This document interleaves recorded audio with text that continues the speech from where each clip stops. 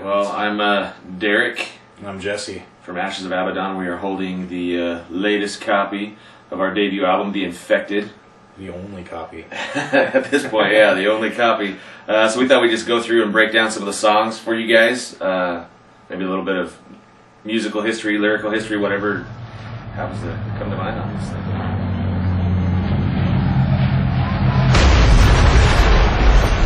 Why don't you explain track one, which is called The Start of War. The Start of War. So we typically have an intro to Turn of the Fist for our live shows, and we wanted to put that on the album to give it that same live feel. We made this Start of War, which is, as it intros to Turn of the Fist, which is kind of about starting a war, basically. The Start of the War is just a quick little intro just to give you the idea that that this war is about to happen right before Turn of the Fist comes in. It's you just gotta imagine being at, say, an army base where suddenly there's gonna be an attack. You cannot stop us, rebellion is down. No one can see us, redemption goes down. What makes Turn of the Fist unique on this album, you think? Boy, it really is our thrasher, our just jump in and start going at it. It's real chuggy. It's just going. It's driving. Yeah. You know, it's a good one to bang your head to right off the bat, especially. Funny thing about Turn of the Fist, Brett actually named it as he had a set of lyrics. Just said out of nowhere, "Oh, Turn of the Fist, I got lyrics for this song," and oh, cool. And he couldn't find it, so I just kind of went with the name because I like the name and wrote some lyrics to it.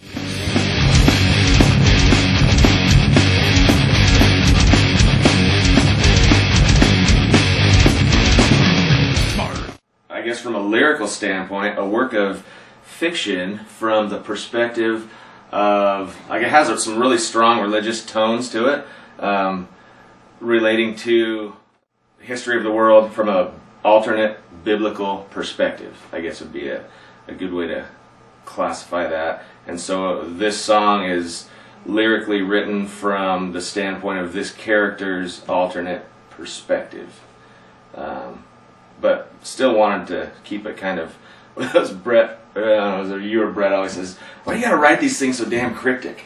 Yeah, it might be Brett. Yeah, that sounds like a Brett thing. I don't want to just like say, hey, here's the lyrics, this is how I want you to understand it. So, take it for what it's worth. But I know there's some stuff that goes on musically. There's angry bees in this song, or maybe it's angry dogs with angry bees shooting out of their mouth towards the end of the song. Nice.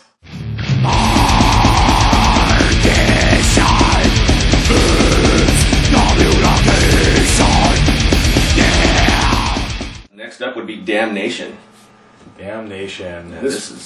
Yeah, this one's kind of fun. I had some drum tracks laying around, and I just kind of threw them together, then started playing the guitar and wrote a whole song that way. I've never tried doing it that way before. Really? I didn't know you started with the drum tracks. Yeah, I had some drum tracks just laying around, just some random ones, and I'm like, oh, I'll just play along with this and just make something. And sure enough, it came out with a guitar part. Brett came up with his own drum set for it because, obviously it was just, I think it was a computer generated one. So, and then I think Derek had to do a couple tweaks because I'm not a guitarist, so he came up, made a couple tweaks to make it sound right, and from there we just blasted through it. Lyrically, I started out with a set of lyrics, and we ended up with one more set of verses that I needed help with, and so I threw it at Derek, and he came up with the last part of it,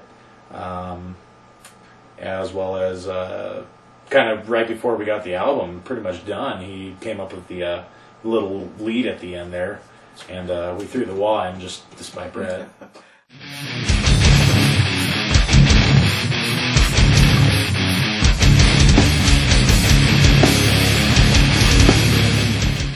Derek is pretty much the mastermind behind this, but if I must say so, thanks to this song, I actually got to watch a whole series of a show that I'd never known about before, and I'll let him explain that. Well, I mean, the show is Twin Peaks. I think if you are already a fan of Twin Peaks, then you're going to recognize the song titled Leland. But yeah, I think right now both of us are pretty big Twin Peaks fans, and most likely David Lynch fans as well.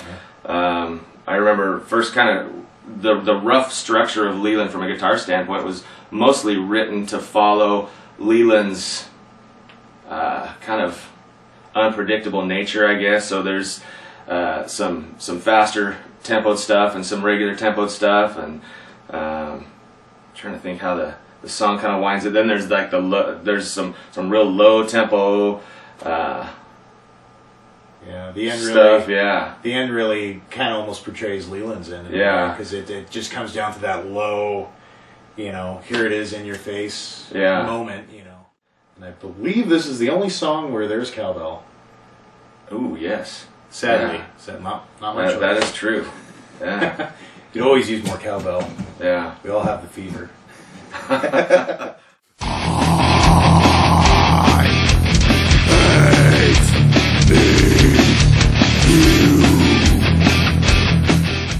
Then we go into Gain End, and this is pretty much, I think it's probably one of the first songs we started working as a band, wouldn't you say? Yeah, probably.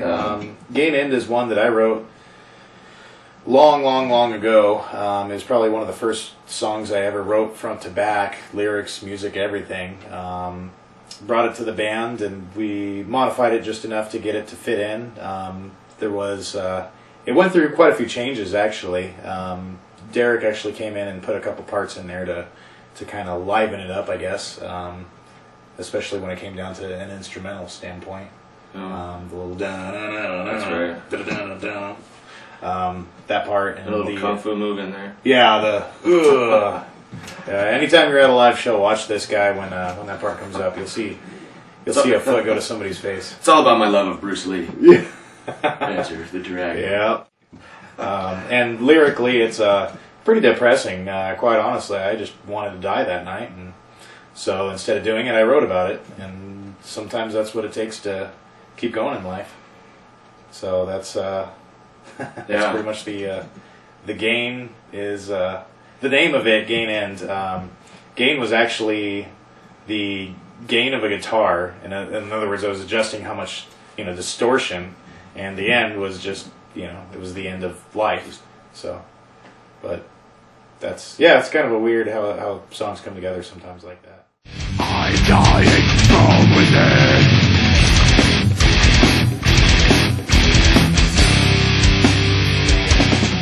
Brings us to Leaf of Autumn, which I wrote in a particularly down and depressed mood I was feeling, and I just remember driving, and it was late fall, and there was just one leaf hanging on this barren tree, and I'm thinking, man, that's exactly how I feel right now. So I just started throwing down ideas lyrically for this song Leaf of Autumn, about being that last leaf on the tree. Everybody else is maybe a little bit more cryptic again in the way the lyrics were written, but that's kind of where we differ quite a bit. You go more cryptic, and I just kind of, hey, here's how it is. Read Leaf of Autumn's lyrics. You'll find them out there. It's one that we get a lot of comments on. Derek did a really good job with that. Untamable anger with guilt in the masses. No structure is meant to hold us back. Cursed. Oh, cursed. I so too. Cursed. You guys don't know how lucky you are to have this song right now. This is one that almost got banned. Probably more because of me and just trying to figure out lyrics. And I'll own up to part of that too, because this was a song that was written lyrically probably before it was written musically. We Derek came in. He had the music written. The music was awesome. We're like, man, this is like Devil Driver kind of heavy, kind of just driving like crazy. And then he came out with this sheet of lyrics that were kind of just written, and it's like, here, try and make this work. All right. And there wasn't enough. I can't remember if that one had too much or not enough. Too much. Too much on that one to put into the song, so it always felt rushed. And it's like 30 syllables in a 4-bar meter or something. I think Brett always compared it to what's that movie? Bruce Almighty, the part where Steve Carell is just he always said, man, you sound just like that. And it's like, all right, so then did you already have written? Well, I was working on some other lyrics at the time when we decided, like, you know what, these will kind of fit, I think, because they're a little bit of the same lines, and I don't think I really paid much attention to structure of syllables because I think it was almost as bad. I took the two different structures that he did and the way I was putting them on to the song and just kind of rewrote it in a way that I could do it. You know, I mean, if Derek were to get up there on the mic and play guitar and sing at the same time, he probably wouldn't have a problem with it. Well, I probably would. That's why I don't do that very often at all. Leave it to me. But anyway, it turned out to be a great song in the end. I think we all, after we got used to where it sat, it was just, and we all knew where to come in on things. Everybody I think really liked Kurth in the band. I think we all can agree that it's a good song. Where before it was always, can we skip that one? That one's such a pain to play. Yeah, now, I mean, this is one of my favorite ones to hear from a vocal standpoint because of what you're able to do, you know, having the music ahead of time and writing new lyrics, as much as I kind of was silently digging in my heels on this one because it's hard to part with stuff where you feel good about, but after hearing it, that's one of my favorite ones to hear from a lyrical and awesome vocal pattern standpoint. Oh, that's cool.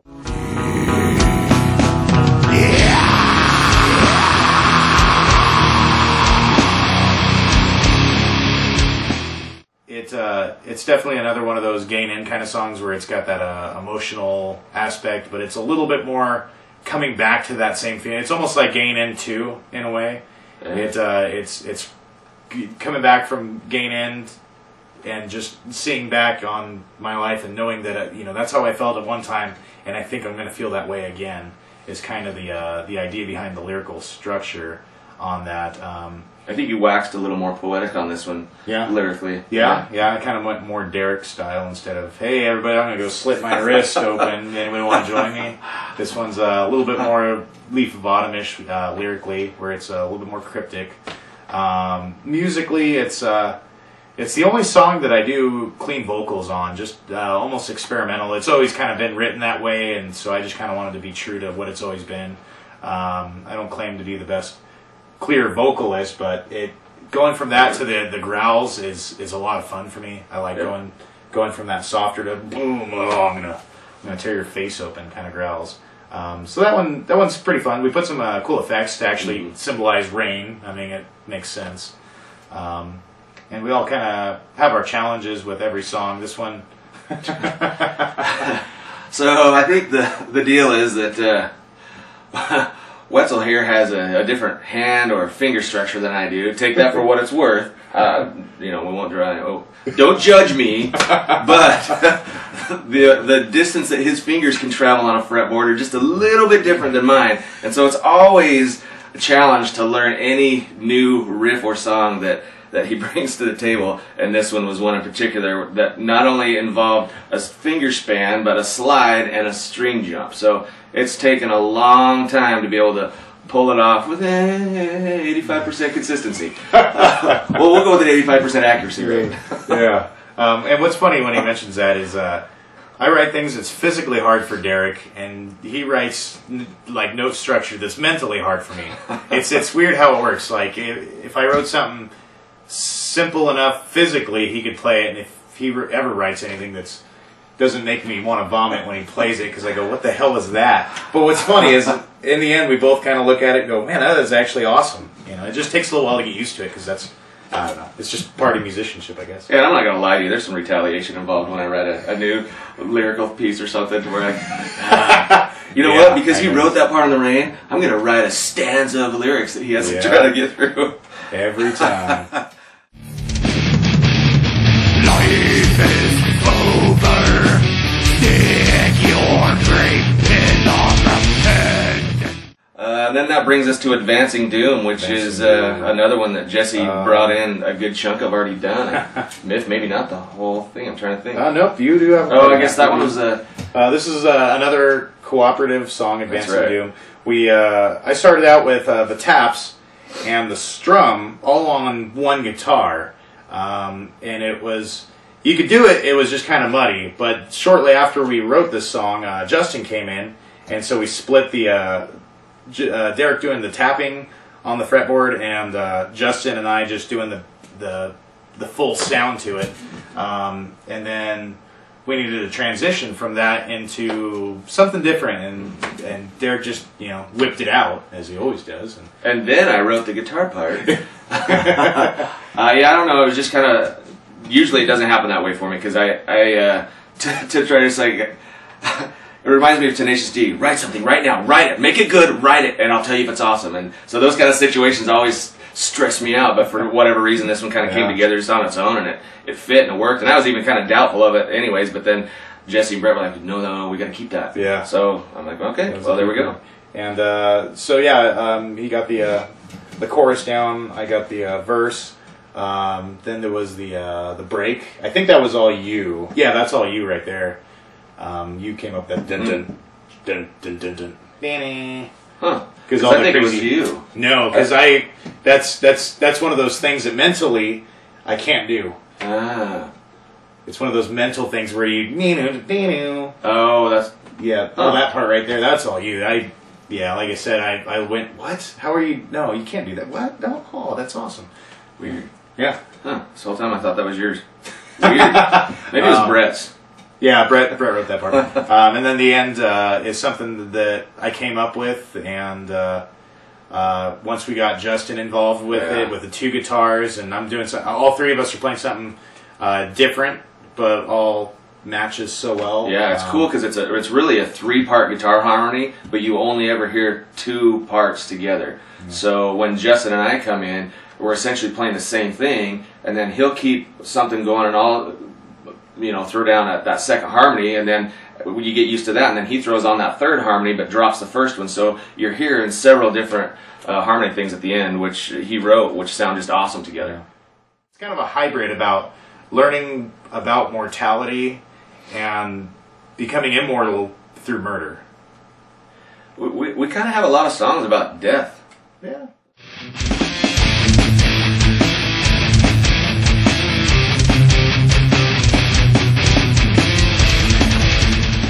And then the next song, is probably our top song lyrically. Yeah, easily. Easily. I don't think we've written a better song from a lyric standpoint. Have you ever seen that thing where the guy comes up to a piano and just sits there and then walks away and everybody calls him a genius? No, but I know where you're going with this. Yeah. So it's our instrumental song, Andromeda. Musically, it was a lot of Derek. The bass parts that I play are pretty obvious, but Derek came in with that crazy dual acoustic thing going on right off the bat, and then right into the heavy part. Your Burton-esque bass solo, I think, is another thing that just felt like it needed to have something there, and you pulled it out and nailed it. Something like that. I wouldn't call it Burton quality, but that I would. That's what I hear when I listen to it. It's I'll take it as sounds good. Brett goes crazy in that song. He has a lot of fun with the toms on that. I love that about that song. He just gets in there and some of the speed of his toms, man. That's awesome. Yeah, so check out when you listen to that song. Really pay attention to how quick he's hitting those toms. It's badass. As an infection of epidemic proportion has plagued every major city and population of the world. Message from the president. Yeah, that is our Brett Widmer claim to fame. Yeah. He gets to portray the political figure he's always wanted to be and may indeed become someday. Yeah. But it's a message of warning, kind of written to parallel some of the old zombie posters from the 70s, and specifically Night of the Living Dead, where the news broadcast comes on talking about the dead coming back to life. And so it was written with that, but instead of a newscast, more of a presidential warning. And that's all Brett Widmer that you hear talking with his the perfect whiskey voice infused, yeah, no kidding, cigar smoking voice. So. The most metal president ever. Yep. The infected are calling. Survivors are ready. The apocalypse is here.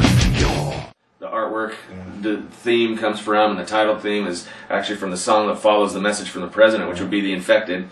And that's another one where you probably wrote a good chunk of that song already, or at least had some solid riffs down that were just... Yeah, it was just a collection of various riffs that I never knew what to do with, and I kind of showed Derek all of them, and he put them together. He took all the pieces of the puzzle that I made and put it together, because I didn't know what to do with any of it. So. But I think having Justin come on board too, we were able to do so much more with the second guitarist, where before, to do any kind of a lead, you'd have to drop what you were doing rhythmically from a live standpoint. So now we can, do a lot more of those types of harmonies and lead works and things like that. Lyrically, Actually, it was a game called Left 4 Dead I was playing.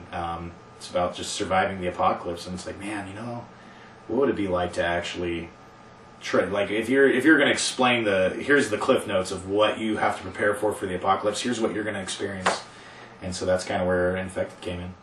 It tells a story musically in addition to lyrically, which is, I think, absolutely. the cool thing about it. Yeah. If you kind of follow the lyrics and what that theme would be, musically it follows a similar swoop of events and emotions, I think. Absolutely. And then it ends really strong with the closing out effects. Just really kind of punches you in the face at the end.